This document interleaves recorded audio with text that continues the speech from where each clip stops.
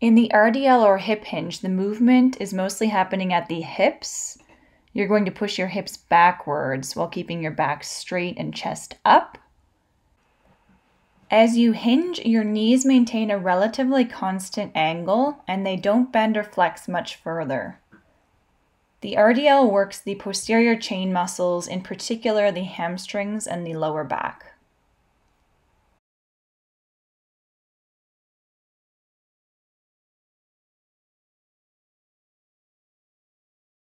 In a squat, the movement involves both the hips and knees. You're going to bend your knees and push your hips back at the same time. The knees will bend to a deeper angle and the thighs often go parallel to the ground. Squats target the quadriceps, glutes, adductors, along with the lower back and core muscles.